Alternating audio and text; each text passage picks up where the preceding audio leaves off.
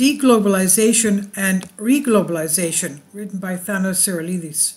In recent years, the concepts of conflictual deglobalization and selective re-globalization have been at the forefront of the thinking of the dominant political and economic elites.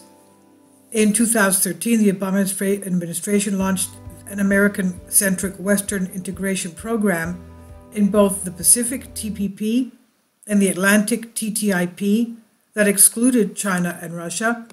The plan with the EU collapsed in 2016 due to the lack of support from France and Germany, while the one in the Pacific was blocked by the Trump administration in 2017 because it was considered disadvantageous for America.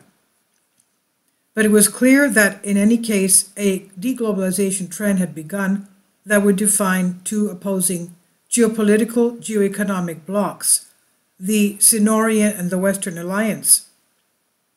The figures of autocracies versus democracies as defined by Joe Biden. This is today's reality emerging as a trend, and its constant updating serves to understand the impact on the cycle of capital in democracies. This became evident in 2022, shortages of critical materials, mineral energy, food, fertilizers, metals, etc., causing supply shortages in the Eurozone due to Russia's import blockade, with sanctions combined with supply difficulties from China. Now market players are wondering whether a return to previous globalization will be possible. This prospect is rather unlikely, even in the event of a ceasefire in Ukraine. Sanctions against Russia will remain, as will the conflict with Beijing, which escalated in 2017 when America declared China an adversary by cross-party agreement, imposing tariffs and implementing checkholds on strategic technology. The US-China bilateral meeting of the G20 in Bali does not change the situation, but it should be noted that China has economic difficulty and needs exports, while America is forced to import cheap goods from China to curb inflation. Under these circumstances, the complete liberalization of trade flows is not likely, but a progressive de-dependency is about reducing Euro-American dependence on certain critical materials that China exports, such as rare earths, industrial components, etc. In fact, a phase of re-establishment, quote-unquote, hence bringing back into the space of the Western democracies a range of products previously imported from China, is underway. But resettlement entails higher production costs. Therefore, the bloc of democracies must incorporate a friendly support, quote-unquote, that includes low-cost and controlled emerging countries. This leads to the collectivism of the global South, about 5 billion people lying between the two blocs, 3 billion in total. Cooperating will bring competition and, in some cases, war. The other move is to form an integrated and global market of democracy, starting with the extended G7, to give each country a safe area for exports and supplies, for this market to reach a sufficient scale for geopolitical pressure on the adversary bloc. The combination of these two actions could sustain a cycle of international flows of money, goods, people, and information. But America is reluctant because of the prevalence of protectionism in most countries. Therefore, at this time, deglobalization is happening faster than selective re-globalization. The acceleration of the latter requires Euro-American convergence.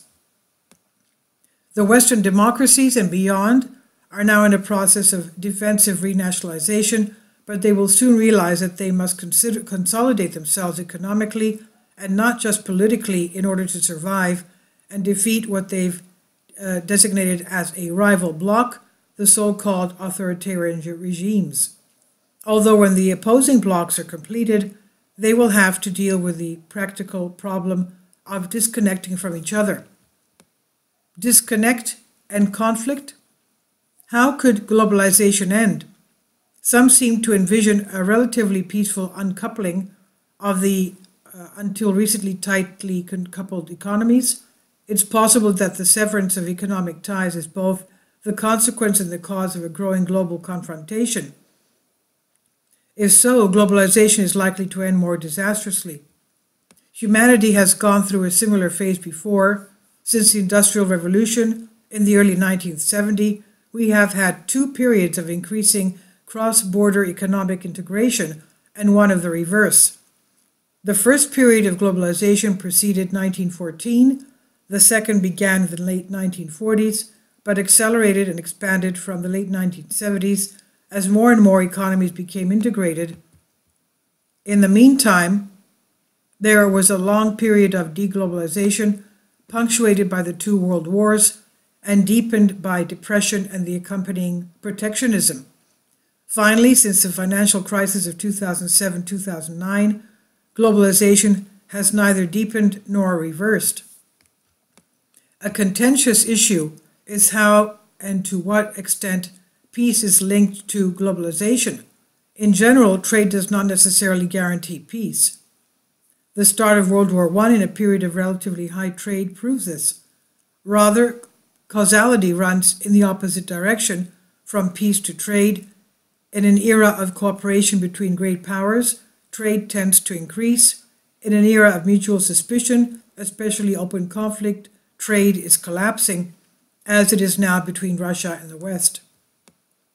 One possible answer is that nothing like what happened during the great deglobalization of the 20th century, 1914 to 1945, could happen this time.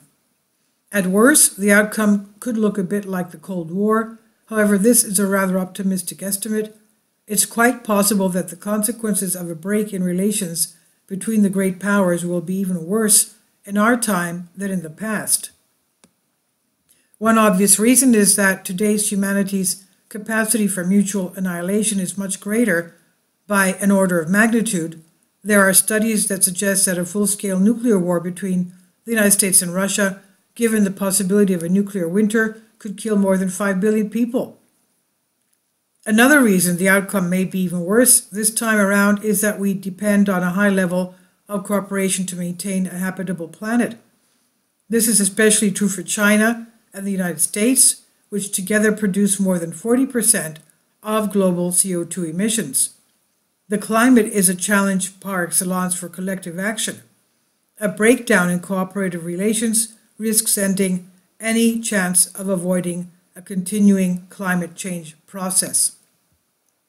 It must therefore be understood that today's widening global divisions can hardly be contained, as was generally the case during the Cold War.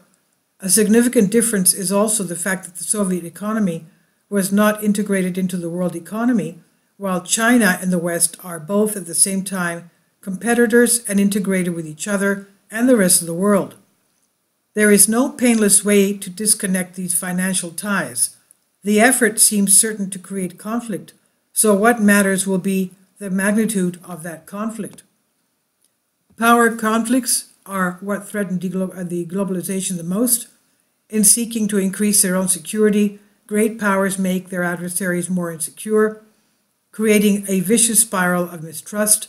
We are already in this spiral in the framework of which the opposing blocs are being formed. This reality will determine the fate of the global economy. So this is by military, translated this for you from a Greek article. Please leave your comments and thank you for your support. Kindly support my Patreon account.